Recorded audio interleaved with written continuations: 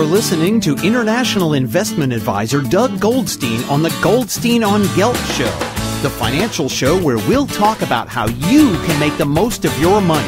With all the confusing financial chatter bombarding you each and every day, Goldstein on Gelt will give you the practical information you want and need about living a financially stable life. Here's your host, money maven Doug Goldstein. Okay, we are back. We're happy to have back with us Terry Odean. Terry's a professor of finance at the Haas School of Business at the University of California in Berkeley. His research focuses on how psychologically motivated decisions affect the way investors make decisions and how they affect prices. He's recently come out with a new paper, and we've invited him back to talk to us. How are you doing today, Terry? I'm good. I'm happy to be here. So tell me, what's your new study all about?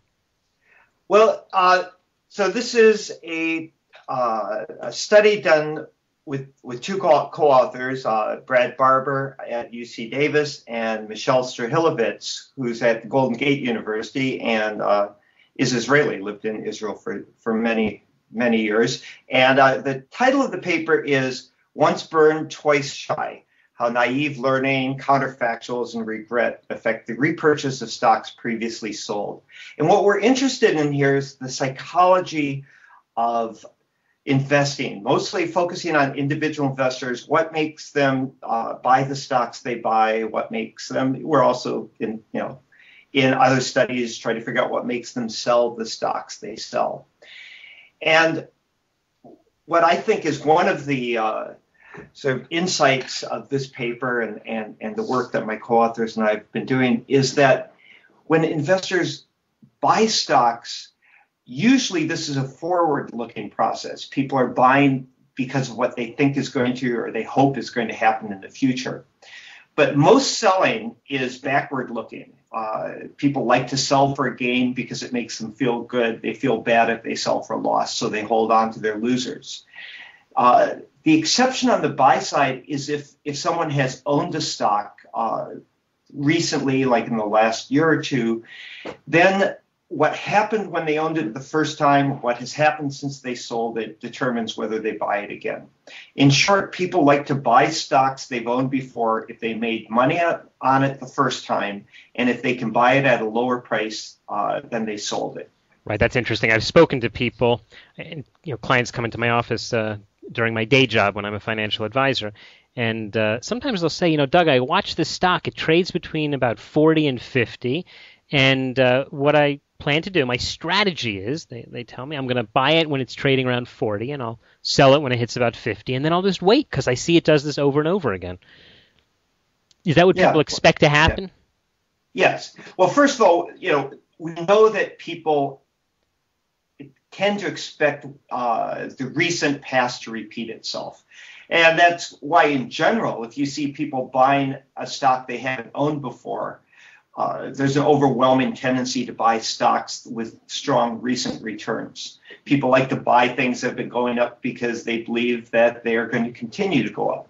And so this idea of buying something that's gone down is exceptional, but it tends to run the way you just described. People have been following the stock. They may have, as I say, had experience with it, and they think, it's going to go through this back, down up cycle. We think that investors also tend to match their trading. It's sort of like they can't do what you'd really like to do, which is buy a stock before it goes up, sell it before it goes down. But you can choose to hold on to stocks that go down and not sell them. Wait until they've gone up till you sell them, and you can choose only to repurchase stocks that you are able to sell at a higher price and buy back at a lower price. So it's as if people match the trading behavior that would make them a profit when they can, but actually it's not profitable. For example, we take a look and see that the stocks that people sell for a profit and repurchase at a lower price, after they repurchase them, these stocks underperform the market. So the behavior that we're documenting is not improving their performance. I see. So just to clarify, when someone buys a stock and makes money on it and sells it, actually realizes the gain, and then he keeps an eye on this company, and when he sees it drop again, he's inclined to buy back in, thinking he's net. When it drops below his previous sale price, then he buys back in? Yeah, that's the pattern that we document. What we think is driving this is, to a large extent, that people are trying to avoid the feeling of regret. So if you sell a stock for a loss, chances are you don't really want to spend much time thinking about that. You feel bad that you sold for a loss. You regret that you bought it in the first place. When you sell for a loss, it's sort of a permanent that investment didn't work out. So you're not likely to think about it. You're not likely to buy it again. Buying it again just puts it back in your portfolio where it reminds you that you screwed up the last time. So you're much more likely to buy a stock that you sold for a profit, and you're not likely to buy it at a higher price, because if you buy it at a higher price than you sold it, you're going to regret that you sold it.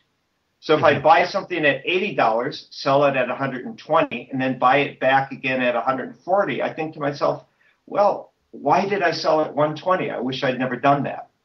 But if you can sell it at $120 and buy it back again at $80 or $100, then you get to feel particularly good. It's you can say, oh, I sold for profit and I was really smart. I got out at the right time. I got back in at the right time. So we think that largely investors are trying to enhance their emotional experience to some extent at the cost of their financial gain. I gotcha. We are talking to Professor Terrance Odean, who is at the University of California in Berkeley. He's a specialist and speaks very widely about how people make decisions about their investments based on all sorts of emotional reasons, very few of them perhaps rational. So based on what you're telling me now, do people ever make rational decisions on their investments? Oh, yes, I'm sure. Yes, people do ever make rational decisions. There are a lot of people who are very rationally choosing to save for retirement and put their money in well-diversified, low-cost mutual funds and hold it there for a long time, and that all looks pretty rational. But there are also investors who churn their own accounts, run up their transactions costs, buy and sell largely because of their emotional response to what's going on rather than sort of a clear, considered plan. So we have a world with both types of investors. I focus a lot of my research on, the ones who are trading more actively. It's hard for me to, establish that people are making decisions sort of based on psychological issues when I don't see them doing much. And it's also, I hope that some of this research helps the investors who are not behaving, not optimally, to learn to trade better and invest better.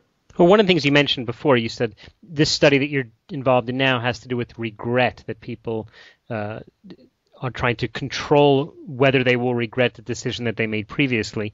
Other research you've done focuses more on fear. Do one of these emotions have more of an influence than the other?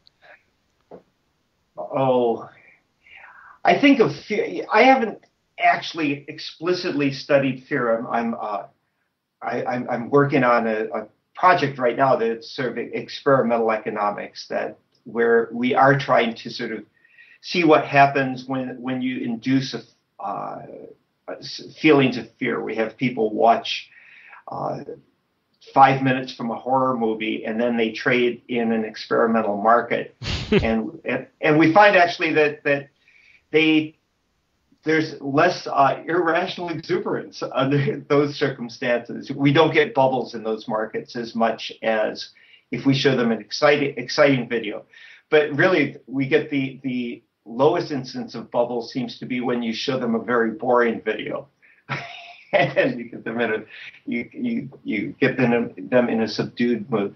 I think that fear enters in when everything's been running pretty smoothly, and then suddenly it looks like the world's changing, and people remember that they can lose money. You know, I mean, the couple of years ago, when the market started to dive and it wasn't clear how far it could go down, there was a lot of fear around there. Friends of mine who are financial advisors said that they were spending their days trying to keep their clients from panicking and pulling everything out of the market. Mm-hmm. And, you know, this was a big problem. One of my good friends said, well, she only had 2 clients who overruled her and said, take everything out and put it all in, you know, the equivalent of money market funds. And as she said, that meant that they would not be able to retire when they had thought they would. You mean that they locked in their losses at that time? Exactly. They locked in their losses, and she said they cannot. They were down 30 to 40%. Because they had a mix of stocks and bonds. And she said, you know, they've just given up on the possibility of recovering that if the market comes back. And this is going to mean that they're going to have to work for another 5-10 years.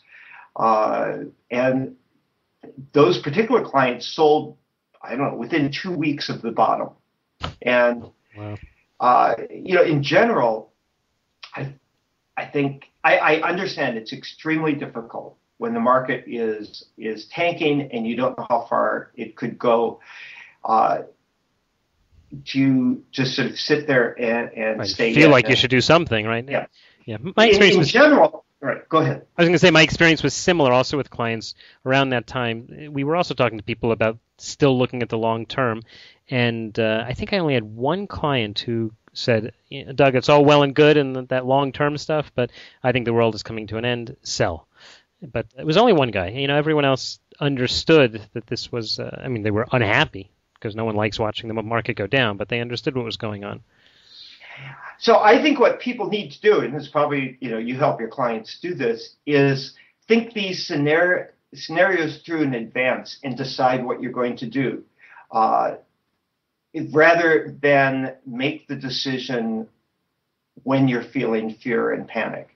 And maybe, you might have a rule. It might involve selling, at some point, but what you really don't want to be is whipsawed, where the market dives and you sell everything. And then, some other people stay out and then they get back in after the market recovers. And while it's very difficult to predict what the market's going to do, it's fairly easy to say that if you have a strategy of selling after big drops and buying after big gains, you're going to the buy high, sell low approach to investing. Yeah, it's not going to work out that well. Yeah, we discourage that also. Yeah, and that's a very common emotional response, though, because people, if the market has gone down, they think it's going down. And if it's gone up, they think it's going up. In fact, the language it describes the market that way. People say to me, the market is going up. And my response usually is along the lines of, what you mean is it has recently gone up. Neither you nor I know what it's about to do. But and people say, I've heard people say the same thing. Real estate's going up. Real estate's going down. And thus the language itself projects the recent past into the future. Mm-hmm.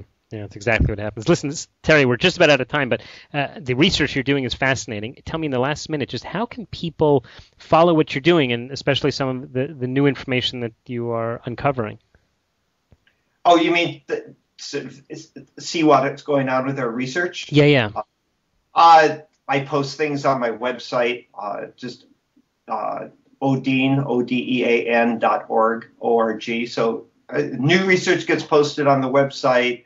If you want to look at research in finance in general, what's going on, there's a website, ssrn.com. Most researchers post their recent working papers on that website. And then, of course, Scholar, Google, you can find almost anything. But yeah, I and most of the academic researchers try to keep our most recent stuff posted so that our colleagues and your listeners can read about it. Great. Okay, we have been talking to Professor Terrance Odean from the University of California at Berkeley. You can check out the research that he's doing at Odean, ODEAN.org. And Terry, I want to thank you again for being on the show, and I hope we'll have you back on again soon. I look forward to it. Thanks a lot, Doug. Thanks. You've been listening to the Goldstein on Gelt Show with money maven Doug Goldstein. Doug's weekly radio show is heard around the world, but if you miss it, you can download the podcast at www.goldsteinongelt.com. The Goldstein on Gelt Show gives you up-to-date financial ideas so you can get on the path to financial freedom. If you'd like your questions answered on the air or off, send Doug an email to doug@profile-financial.com. It's your money for your future, so join Doug every week to build your wealth on the Goldstein on Gelt Show.